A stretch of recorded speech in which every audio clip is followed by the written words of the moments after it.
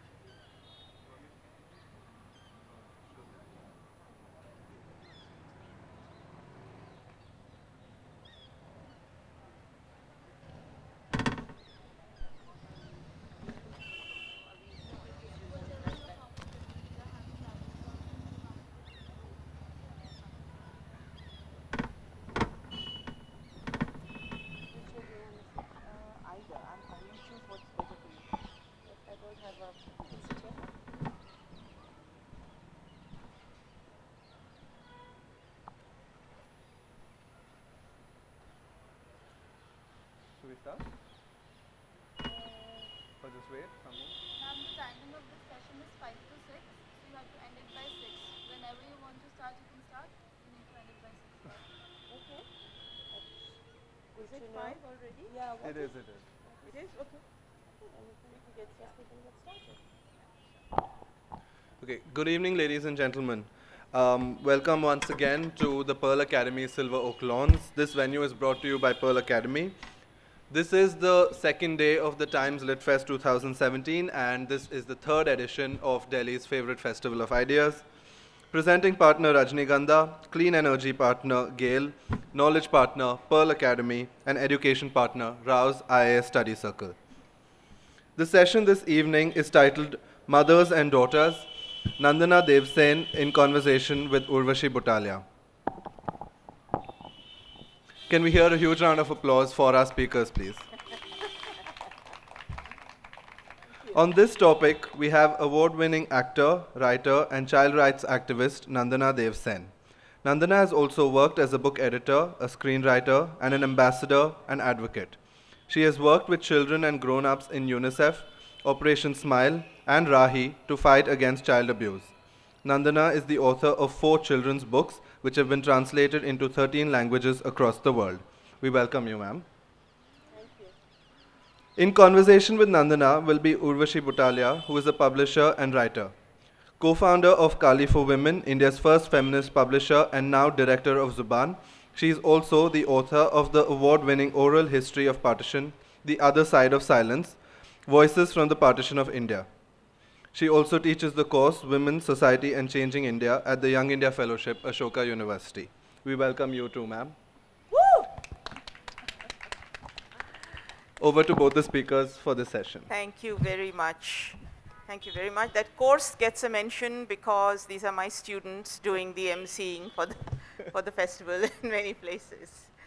Welcome everybody. Good to see you here. Nandana, great to be talking to you. So, you know, what we are going to do today is Nandana and I are going to talk a little bit about about mothers and daughters and about the writerly relationship between her and her mother, who is, as many of you will probably know, one of Bengal's best known and much loved writers, Nandana Dev Sen. Nandana herself, as you've just been told, is many things, a woman of many parts. She is an actor. She is a writer of different kinds of writing, including most recently children's books. She is a translator. She translates from Bengali into English. She is a child rights activist working with many different organizations as their ambassador and actually conducting workshops on a range of issues to do with children. And we are going to be talking about her and her mother, and indeed a little bit about her grandmother called Radharani, who too was a writer, was a child widow, who chose her own path in life, remarried, and then wrote and was something of a rebel, which seems to have come down the 3 generations. So we'll be talking about the 3 generations. So Nandana, and please come in to my description of you whenever you want, but one of the things that your mother says about you when she tries to describe this very special relationship that the 2 of you have as mother and daughter, as writer and writer, is your love of springing surprises and giving unusual gifts. And she talks about a time when Nandana, who lived abroad and who would keep in touch with her mother on the phone a lot of the time, and Navonita Di would, when speaking to Nandana on the phone, close her eyes and imagine that Nandana had pitched up in front of her. And one phone conversation, she was sitting in this way with her eyes closed, and when she opened them, who should be in front of her but Nandana, who had been fooling her all along and talking on the phone as if long distance. And you turned up and called her, and she had no idea that you were going to... She was in hospital then. Yes. Oh, she was in hospital then, okay. And then the other surprise that you sprung on her, which she also describes, is another time when she was in hospital, and when various people had come and visited her during visiting hours, and it was her birthday, right? And what did you do? I showed up with a cake. Not a very original thing to do on a birthday, but yes, I was. She didn't know that I had come, flown in from New York, and yeah, I went there with a cake, and we celebrated. But you didn't only go there with a cake. You went there with a cake at 10 o'clock at night after taking special permission. That's right. You're absolutely right. and gave her another surprise. So most recently, you gave your mother another sort of rather literary and writerly surprise. Do you want to talk a little about that? What was that? What made you think of it? How did you do that? Yes. So, you know, my mom is prolific and, as Urvashi said, extremely popular. She's a superstar, and she has some, 90 books in print and all of that, but very few of them are available in English. And there's a big demand for her writing in English within India and outside of India. So, and some of her prose has now been translated, but most of her poetry still hasn't been. So for her 75th birthday, I decided that I would do something a bit more original than a cake. And I translated this book of her poems. In Bangla, it's called Tumi Monosthir Koro. I don't know how many people here speak Bangla. Okay, a few, great. So I made this translation. It's called Make Up Your Mind, and that was we printed 75 copies, and that was my birthday present to her on her 75th birthday. And then, as it turns out, the book actually has been very well liked. So it's now been. I didn't really make it for as a book that would be published in that way. I sort of published it for her, but then now it's available for everybody, and it was very fun. But it was, because I was doing it as a surprise, there were so many things I wanted to ask her when I was translating, because with poetry you can never be absolutely sure. There's so many ways of interpreting an image, a word, a line, a metaphor, but I couldn't do that. So I sort of had to think about what she was most likely to have meant, or how she would have translated it if she were translating it herself. But I didn't always get it. I mean, she loved the translations, and but she's told me with a number of poems that I actually like your translation better, but I didn't, in fact, that's not what I was thinking when I was writing it. So. Do you want to give us a taste and read a few poems? Yeah, I would love that. I'm going to read one poem in Bangla just for those of us who don't know the language, also for those of us who do know the language, just to give you a sense of the way it sounds. They're all very, very short poems. যতকাল কবিতায় বেঁচে থাকো, ফুটে থাকো, অমোঘ passport ছবি হয়ে প্রত্যেক লাইনে তুমি জেগে থাকো, আকণ্ঠ তেষ্টার মতো ছাতি ফাটা যন্ত্রণা আমার, ফুটে থাকো, লুকিয়ে থেকো না, যতকাল কবিতায় বাঁচি. In poetry, stay alive, show yourself clearly, like the inevitable passport photo.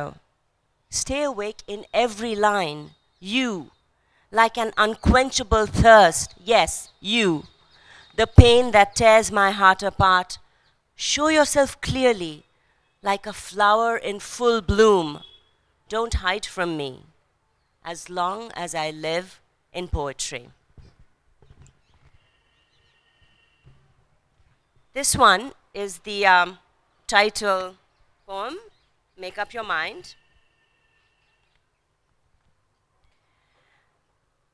Should I do it in Bangla also, or just in? Okay. In Bengali, it's called Nirbachon. তুমি মনস্থির করো, কাকে চাও, তাকে না আমাকে? আমার মাঝখানে আছে দুজন মানুষ, তুমি মনস্থির করো, কাকে চাও, তাকে না আমাকে? Make up your mind. Make up your mind. Who do you want? That woman or me? Within me breathe two people. Make up your mind. Who do you want? Who do you want? That woman or me? I'm going to read this. A lot of her poetry is in rhyme, actually. So was my grandmother's. I mean, all of us love rhymes. And my mother has a wonderful way of tackling quite difficult subjects in rhyme, which is not a skill or not an interest, I should say, that many poets have. My grandmother did the same. So I want to read this poem. The next couple of poems I'll only read in English. It's called The Night of the Rape. Man. In the twilight, I could still hear the lark. The woman. The night was moonless, oppressively dark. Man. In the flowering woods, a night fairy walked. Woman. In the Sundarbans, the man-eater stalked.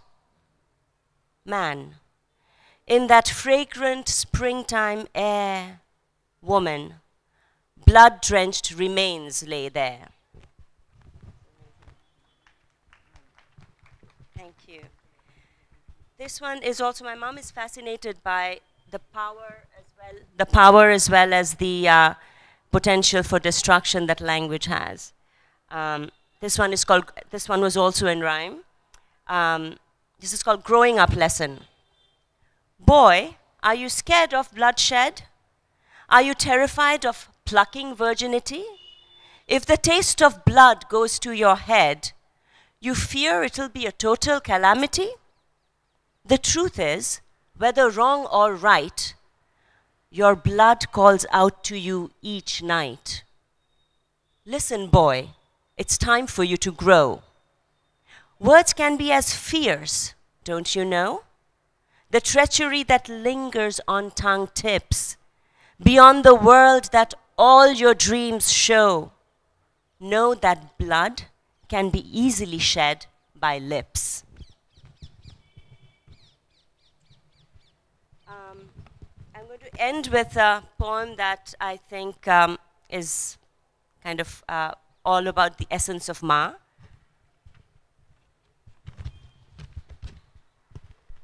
Catch of the day. I want to chop it up, slice it into pieces, grind it into a paste, season it, then shut it in the oven. They didn't win. The sun, the rain, the earth. It's still all raw inside, floundering like a catfish, still alive, freshly caught. My youth. Thank you. Thank you. Those are quite lovely and quite strong and powerful. Just a technical question, because translating poetry is not easy. How did you deal with the rhyme? Well, I decided that I would not, that whenever there was a poem in rhyme, I would keep the rhyme, which is not, that's a decision, it's a very personal decision. A lot of poets, great poets, decide not to do that.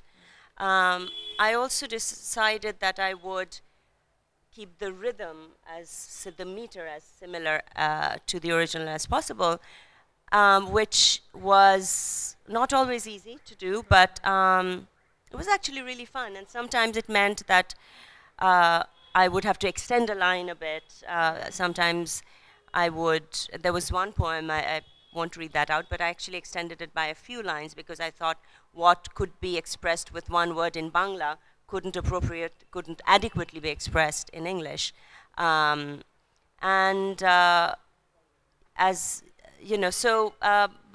for me, somehow that was a priority when I was doing her poetry, because as I said, I find it remarkable that she talks about about very disturbing political, unsettling issues through rhyme. Nandana, you translated these quite difficult poems on your honeymoon. That's true, I did. And how did that work? How did you take time out? You have to use the mic. Yeah, I'm very lucky to have an extremely tolerant husband who is here.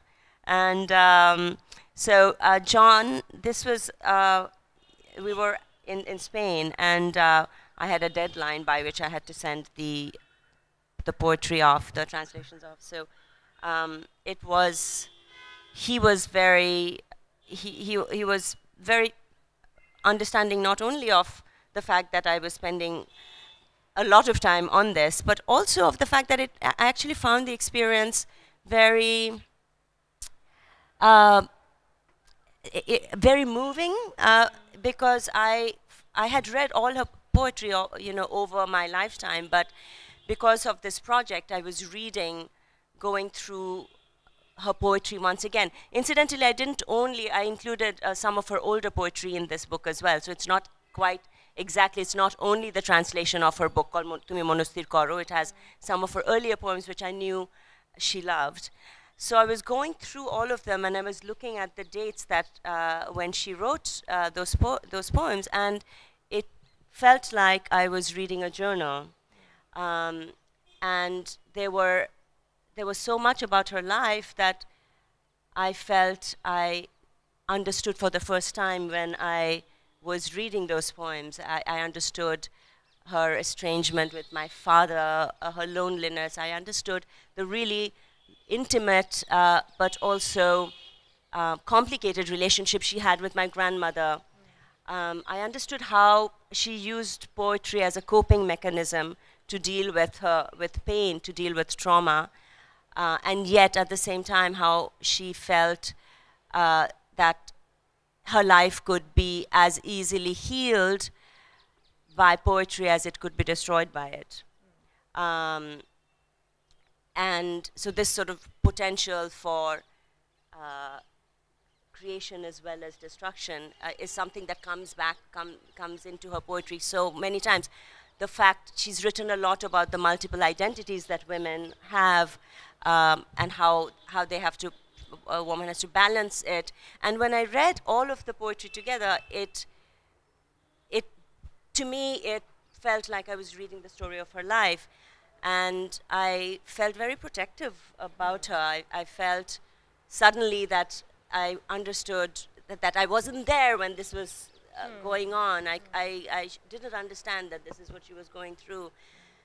So it's not easy to describe what I was feeling. I was very far away on my honeymoon in Spain. I was feeling extremely close to her. There was so much I wanted to tell her and talk to her about, and yet it was difficult even to find the language for it. And then I realized also afterwards when I did speak with her about it, that there were emotions that I was feeling on her behalf that she actually hadn't felt when she wrote those poems. Like there were poems I read about her loneliness that made me feel very angry on her behalf. But she actually hadn't written those poems out of anger. She hadn't, in fact, felt what I felt for her. And there were poems there's a poem that I didn't read out, but it was interesting because I interpreted that as her having to balance everything that she had to balance as a professor, as a poet, as a mother, as a daughter. Can I just take a moment to read that? Okay. So this is called The Acrobat. She thought she knew acrobatics rather well, that she could juggle time with both hands, play with the now right next to the then. She would make both dance, she thought, fist to fist, and she would glide so smooth along the tight rope. She thought she could do absolutely anything at all. Only once in your life will the rope shiver. So when I read this, I thought this is about her and the chances that she has had to take. But yet when I spoke to her about it, she said, I understood that in fact for her this poem was all about poetry. It's all about choosing the right word and the balance. It was about linguistic balance. I had read a whole kind of feminist narrative into it, which is actually not how she had written it. So anyway, it was a really beautiful, intense experience, and it brought us. I felt closer to her, even though I was really far away. But in some ways, the barriers of intimate relationships in terms of making yourself vulnerable, putting your thoughts out there, and especially between mothers and daughters, are often quite difficult to transcend. When your mother and you talked about what you felt on reading her poems and what you put into the translating of them, and what she might have meant to write when she was writing, and the differences and things like that. Were those conversations difficult? Were they easy? Was it a mix of both? Did she feel that, you know, in a sense, poetry is often so personal and so intimate to the writer. But if it's read in anonymity without knowledge of that person's personal life, you can receive it differently. If it's read in knowledge, as you did, you receive it differently. But what does that person have to say about it? You've said a little bit about what your mother felt, but I'm just wondering how those conversations went. About the translation, I think. Sorry, it was.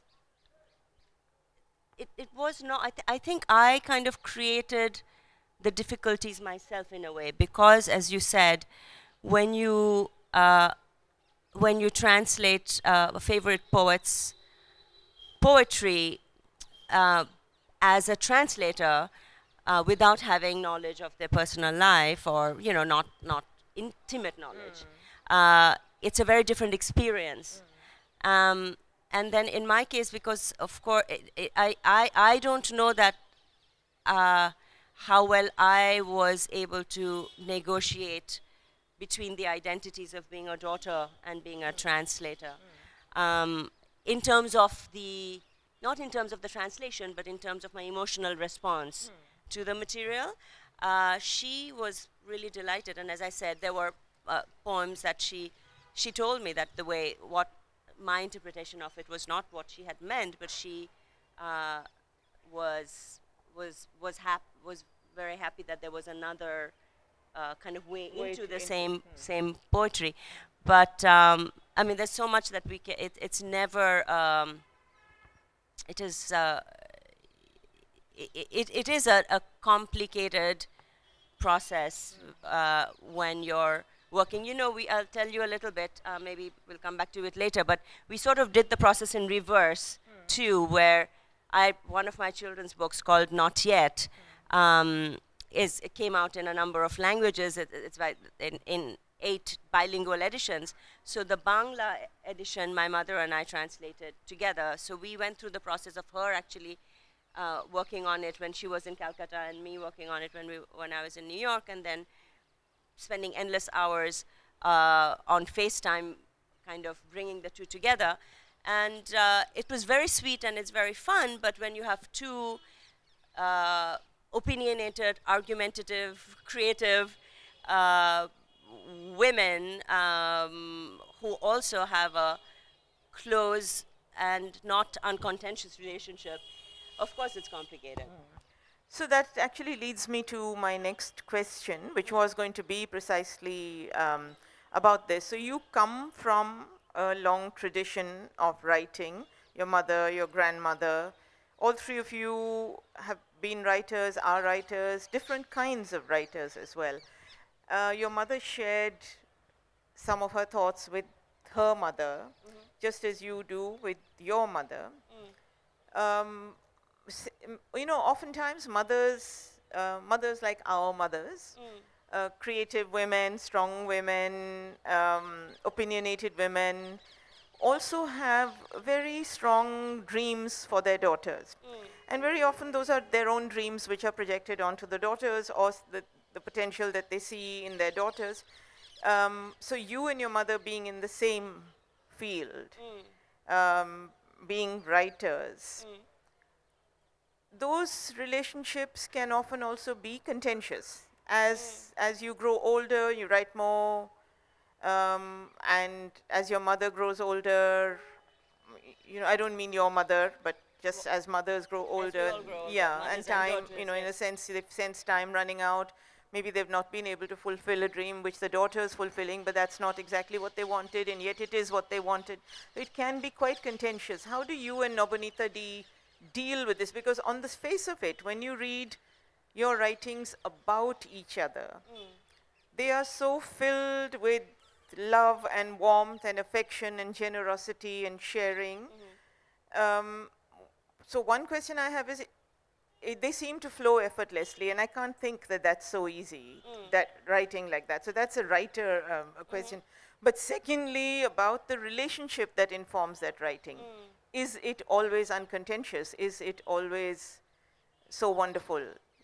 Of course, it's not always uncontentious, and I want to say it's my sister's also a writer, and she's been writing for a very long time. And I kind of grew up in this all female family of writers, and all four of us, including my grandmother, my grandmother, my mother, my didi, and me, we all started writing as children. Poetry also, strangely, that was somehow our chosen medium as young people, and we have also always had this kind of tradition within the family of writing poetry for each other. Instead of birthday cards, we would write poems. We also have, and we still do, we frequently share each other's writing with each other. We edit each other's work. My grandmother and my mother my grandmother used to live on the on Tintola, second floor, and my mom used to be on the Dotola, or first floor, and they would constantly send notes up and between the floors with my grandmother had beautiful handwriting and her sort of meticulous edits, and we kind of do the same in terms of having a writer, what our writerly relationship within the family is like. It's very close, and it is contentious in that we don't always, I may not agree with an edit my mother is wanting to make on my work, and similarly she frequently doesn't. But what is great about our relationship is not that we don't disagree, because we frequently do, but that we've managed to negotiate a way of working together, despite the contentiousness, despite our natural argumentativeness. And I think we don't get unsettled by conflict. And you are working on something together, the two of you, right? Yes. Do you want to tell us a little? Yes, we are working on an intergenerational book. It's tentatively titled Mother Tongues.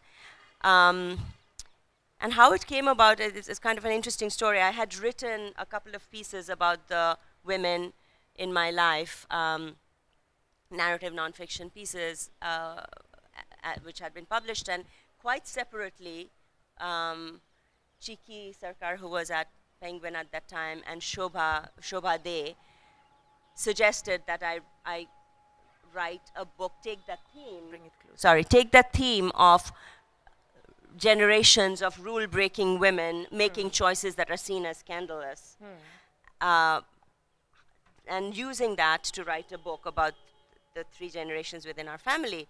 Now, my mother had for a very long time been fascinated by this. She wrote a lot about it, including the piece that you've read called The Wind Beneath My Wings. And so she had always also felt very strongly that this project needed to be done, although her vision of it was somewhat different. But what we decided this year is that we should bring that together, and we should write a book together about the three generations within our family. And from the point of view of the growth of a woman-centered literary and political tradition. And that's what we're working on right now. So we are we're writing it in three different voices. Voices of my grandmother, who, as you said, was a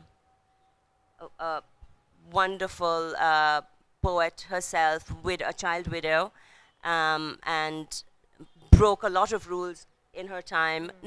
She was a natural feminist, so it wasn't. But there were lots of choices that she made as a poet, as well as a young woman, as a wife, as a mother, that were very strongly feminist choices. So we're going to have her voice, my mother's voice, and my voice. My story is the least interesting, so we'll have to see how that works out. And we are going to weave in a narrative which shows how this tradition of writing and speaking out developed within our family. And in doing this, you're going to negotiate physical, geographical distance because you are placed elsewhere, your mother is in Kolkata, and although your lives are quite kind of intermeshed, Right. but I think you need to give that to me. Oh. That's to say how many minutes left. We have 30 minutes left. 30 That's a minutes lot, left, don't that's a lot. But we'll open it up you. also for questions and things that people want to ask at some point. So what I was saying was that you're going to negotiate distance in some way in this and write in your different ways. But to move a little bit beyond the relationship that you and your mother have as writers, in your own life, even though you say my life is not really that interesting, but that's, I think, your modesty. In your own life, you have made a lot of choices in what you want to do, and you've kind of given up academics and moved into films, and then moved from there to being a writer and reinvented yourself a lot of times. Your parents have both been quite supportive in this, but what have they thought of your choices actually, apart from being supportive? What has your mother thought of your choices? I'm Mike, glad Mike. you asked me that, because it just reminded me of the fact that you asked so many interesting questions, and I actually didn't answer one of your earlier questions, which was about how, as mothers, we want our daughters to fulfill our dreams. Your book has such a lovely part about mothers and daughters as well. Very, very touching. But I think with both of my parents being free thinkers and staunch proponents of a democratic way, they have never been, they've always been very supportive of every crazy choice that I've made. Surprised frequently. When I was in college, they expected me to be an academic because I was a rather good student, and that seemed to be the way I was going. Then when I went into publishing and I became an editor, they were happy about that. That was still sort of in the world of literature and books. Then I decided to go to film school, which they were surprised by, but again supportive of. Then I became quite busy as an actor, and they have always been extremely, I mean, they've come, both of them, although, as you know, they live in different continents. They've flown to my film premieres, whether it's been at Cannes Film Festival or in Toronto or in the London Film Festival. They've come to my theatre premieres, whether at Prithvi or at the York Theatre in New York, etc. And I think there was a part of them that was kind of thrilled by the fact that I was doing something that was so different from what they have done, and also from what they expected me to do. But I think now that I am more full-time as a writer, I can also see their relief.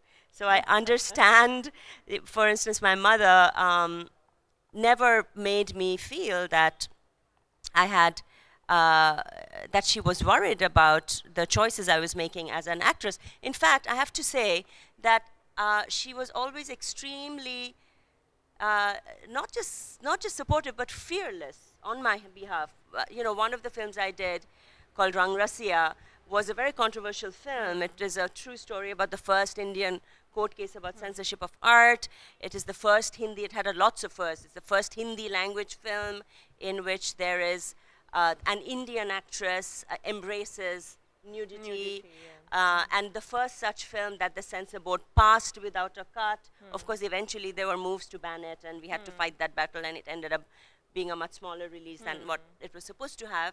But that didn't come from the censor board. But there was a lot of hate mail and trolling that I got because of that.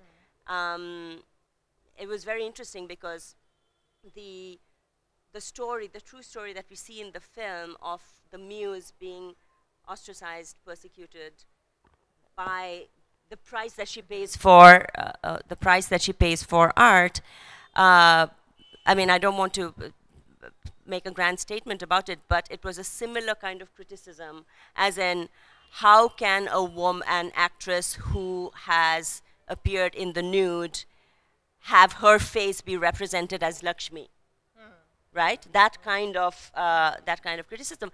And I thought my mother would be very upset about it on my behalf, but she just sort of laughed it away, which was brilliant. So that's just one example, but there are many others. She kind of always enjoyed the fact that as an actor, I've always been drawn to films that have some kind of strong social or political content. Most of these films, they're all eccentric films made, you know, in remote parts of the world. And somebody told me asked me why I always make films that are either impossible to make or impossible to sell.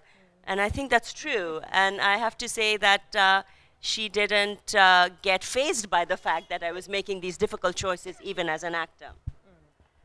Nandana, let's move to another of your interests. So you have, as we said earlier, been a child rights activist. And you worked with UNICEF, and you worked with Rahi, and you worked with Apne Aap. In fact, you said you just conducted a workshop for some 400 children in where on Children's Day. It's just on the 14th of November in Kolkata. In Kolkata. And what did you do? Tell us a little. We did two things which were really fun. Actually, it was a large mix of ages. So there were some very, very young kids, and then there were some sort of adolescents and teenagers. So we read this book, which is, there's a Bengali version of it called Ekunina. It is a mother-daughter story. It's about a little girl who doesn't want to go to sleep, and the mom who has to play with her and convince her to go to sleep. It was inspired by my niece. Speaking about generations, my niece was supposed to be here today. I don't know if she's here. Are you there? Yes. Yeah, she is a writer as well. She writes songs. She is 8. Her name is Hia. And this was inspired by her and her mom, my sister, my Didi, who still spends hours and hours. Is she there? Yes, there she is. Who's called Antara. Yes, my sister Nandana Dev Sen and my niece Hia Muktika. So it was inspired by the relationship they have and the time that she needs to spend every day to put her to sleep. But anyway, it's a very fun book. It has a refrain, which is, it's about a child who keeps saying Ekunina. And so we read that out with all the children yelling out Ekunina. And they didn't want it to end, actually. So once it finished, they kept saying Ekunina, Ekunina, Ekunina. So that's one part of it. And the other thing that we did, which was very, very moving, was to actually read some of Nehru's poems to Indira Gandhi. And Ruchira and I took turns reading them out. I read them in Bengali and she read them in Hindi. And it was wonderful to go back to, I mean, he talks about such essentially important concepts in such a beautiful, simple, child-friendly way, whether it's about equality, whether it's about democracy, whether it's about peace. He talks about the caste system, he talks about religion, he talks about economic injustice. And it was great to be able to speak about those to young people in a language that was comprehensible at a time when I think it's really important to make young people think about all of these and questions of justice and equality especially. But is Ekunina not yet the it's not the only children's book in which the mother-daughter relationship enters your work. It's a lot of your work is informed by that, again, in a different way. Yes, that's true. So I've written 4 children's books, and 3 of them are about the mother-daughter relationship. Mambi and the Forest Fire is not about a mother-daughter relationship. In fact, I keep being asked by kids where Mambi's parents are, but that book actually came out of a workshop that I did with a group of kids who had been rescued from trafficking in a home called Sneha in Narendrapur near Kolkata. Anyway, except for that, all the others have the mother-daughter theme, and part of it is, I think, because I'm drawn to it, really. It's, we always write about what moves us the most. And I think in our family, the relationship that has existed between my grandmother and my mother and my sister and me, and you know, and all of us together, has been a very strong and formative influence. And so I think it keeps coming back. And Make Up Your Mind, even though it's my mother's poetry, the whole experience of translating it also makes it a mother-daughter book. But I also feel very strongly that, and you know this because you're a wonderful children's book publisher as well as all the other, as well as everything else that you do so beautifully and powerfully. We still have a huge lack of books with female protagonists. And while little girls quite happily read books which have male heroes, little boys don't usually like to read books which have female heroes. So Mambi, she doesn't have a mom or a dad, but she is very much a she. And she is, in fact, someone who is as loved by boys as she is by girls. But that was not, that was a very conscious choice that I made. All my books have female protagonists because I think it's really important for us to break that gender coding that happens so early.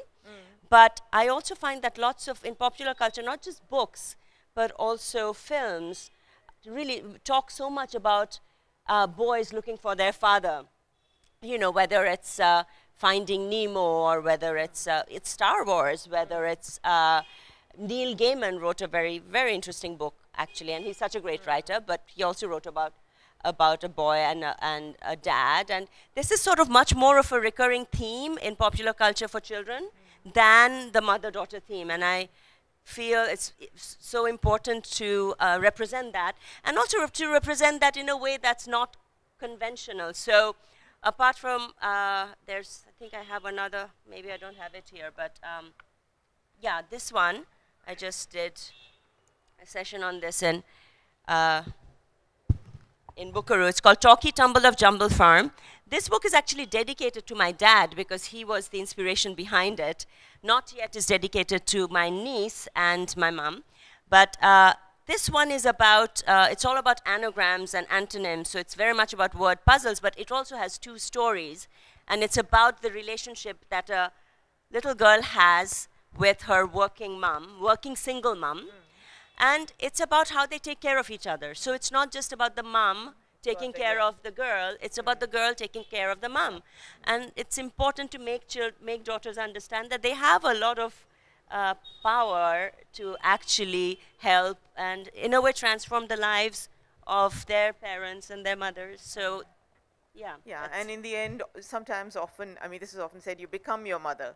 You're destined to become your mother. I find that I'm not, I mean, I wish I could become her in all the wonderful, wonderful ways that she has evolved, but certainly I find that the little things that sometimes annoy me about my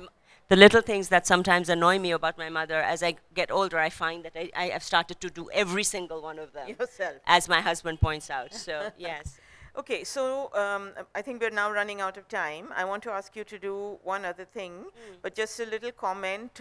You know, just in the same way as their writing links Nobanita Di and Nandana as mother and daughter, daughter and mother, there is another thing that links them that Nandana has especially done today, which is the bindi. So she's chosen to wear the bindi. Do you want to end with reading a little tribute to your mother, and then if we have a little time, we'll open it up to questions? I'd love that. This is a short 5-minute excerpt, introduction to the book. So this was the introduction to the book that was her birthday surprise. It's called Daughtering Beauty. My first semester in college. She arrived in between her conferences, suitcases and admirers in tow. Refusing abundant offers of hospitality in Cambridge, she shared and immediately redecorated the 1.5 rooms assigned to my 2 roommates and me. Every morning, she stood in line in our noisy dormitory to claim her 3 minutes in the shower. She preferred the modern steel and glass shower stalls opposite our room to the quieter, more old-fashioned bath down the hall. She left after a week, just as I was getting used to finding her hip-length hair in my comb and turning every head in the 1,000-strong freshman union when she swept into dinner with me, gliding in like a queen, like she always does. A few weeks later, we hit midterm exams. I overslept the first day, found the showers occupied, and sprinted to the other bathroom in panic. As I stumbled onto freezing tiles and fiddled with the cranky knob that spurted cold water for red and boiling for blue, something miraculously familiar caught my eye. A crimson dot of velvet on the narrow grey wall. Her well-traveled bindi carefully transported from her forehead and placed beyond reach of the spray. In a flash, I could hear her laugh and smell her scent. I could feel the tension in my neck melt into the mist surrounding me. That perfect circle of red gave evidence on that mildewed wall of her always being there, far away, yet so close. Elle, eternity, poème, j'adore, trésor, happy, forever and ever. Why do her favorite perfumes always seem to talk about her? And yet, no matter which one she wears, she always smells wondrously the same. It's that essence of Ma, that adjective-defying, all too familiar fragrance that lingers in her sari before it's washed, that seeps out of her suitcase as soon as she opens it, that greeted us every evening, along with her whistled code, as my sister and I raced each other down the stairs to let her in after work. She would be awake for hours each night after we went to sleep, correcting tutorials, completing conference papers, finishing a poem, completing a painting. I never knew when she came to bed, but even in my dreams, I'd get a whiff of that Ma smell when she vigorously rubbed Nivea on our sleep-heavy faces. Last year, I pulled out a big blue book from our Kolkata shelf, 365 Bedtime Stories. When I opened it, out fell a red gold rush of leaves, oaks, maples, and ferns that my sister and I had collected in London when I was a toddler. We had gathered them together in the woods at the bottom of the hill where we lived. One night, as she was reading to me about Tinker Bell, I had interrupted Ma with a technical question. What are fairy wings made of? Butterfly wings? Bird feathers? Or huge petals? Well, there are all kinds of fairies, you see, Ma replied, just like there are all kinds of people. Do all fairies look like you? I persisted. I don't think so, she smiled. Fairies are very, very beautiful. But Ma, I protested, you're the most beautiful person in the world. She laughed, much more loudly than Tinker Bell would have, as she drew heavy curtains over our windows. Every little girl believes that about their mother, Tumpush. Well, Ma, I've grown up a bit. My world has grown up a lot. I left home as a child and made beautiful friends who became my family. In my work, I've met many beautiful faces, walked with beautiful figures. I've fallen in love with beautiful minds. You've grown up too. More books published, many awards won. More world tours, some with me when we disagreed on everything. A few more panic attacks about your stubborn daughters around your eyes.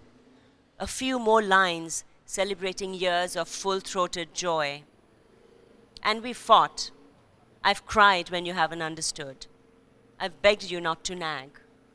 I've yelled at you when I was upset with another. I've watched with panic as tears welled up in your ever-adolescent eyes.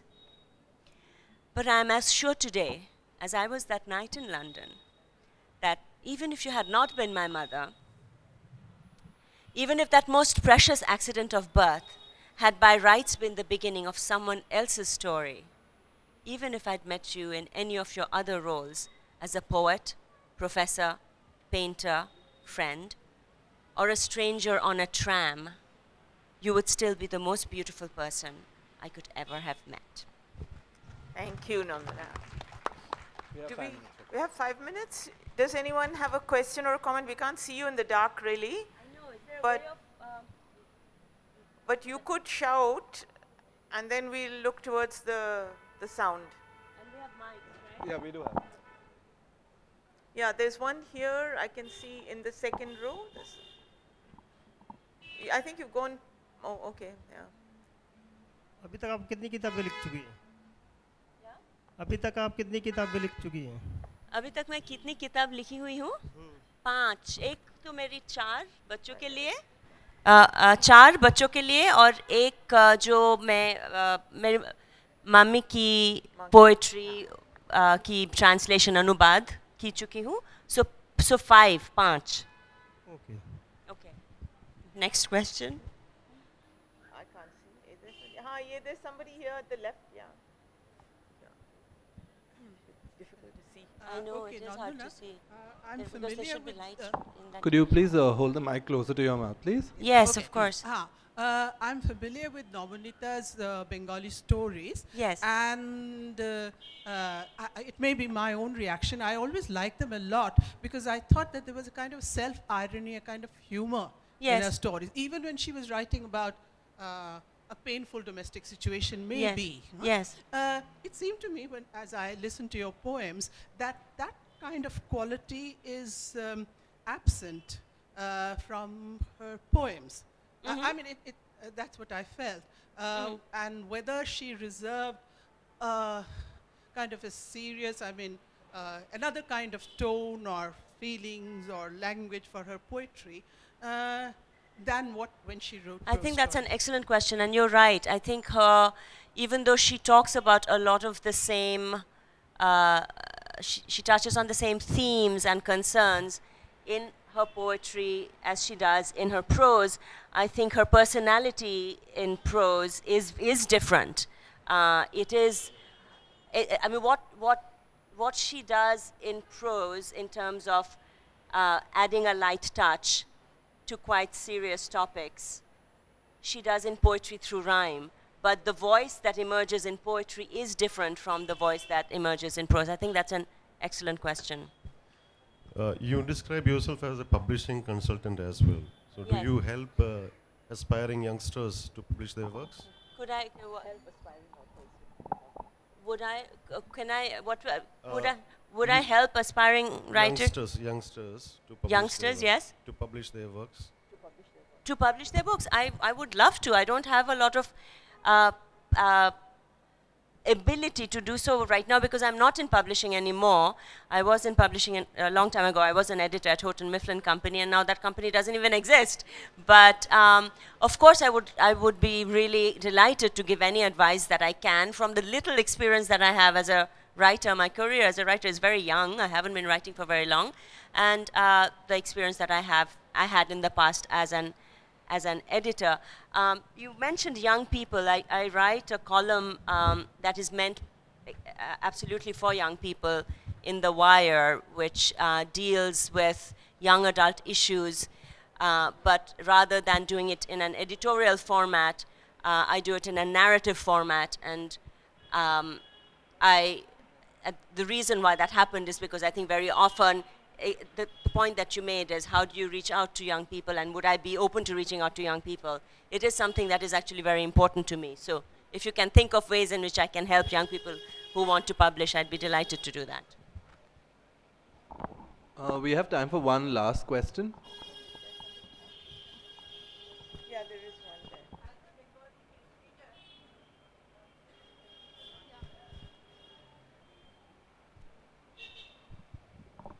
As a Bengali reader, we are familiar with Navanita's versatile writing.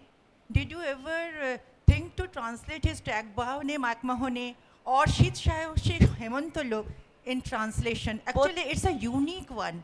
I- Shit Sahoshik Hemontolo. I can't agree with you more, and I have good news for you. Both of those books have been recently translated. So they are available in English. Both of those books. I'm sorry, were you Because Because she's a so versatile writer, no one should know. Yes. Vast public, they didn't know about her writing, na? Especially we Bengali reader, we know about her. I absolutely agree, and that's one of the reasons why I wanted to translate Tumi Monosthir Koro. That's one of the forces behind Make Up Your Mind, and I'm glad that there is more of her writing available now, but it's still not enough. I mean, she's written, her body of work, as we all know, is huge, and I agree that more of her books need to be translated and made available to a wider audience. It's a great note on which to end. Thank you all very much for listening. Thank you, Nandana. Thank you. Thank you so much for doing this. And good luck. Ladies and gentlemen, please join me in giving yet another huge round of applause for both our speakers. The translation of her mother's poems that Nandana has done, Make Up Your Mind, is available for sale at the bookshop here. Yeah. Yes, and the children's books. And if you want to get them and get Nandana to sign them, then that would be great. Thank you, speakers. Our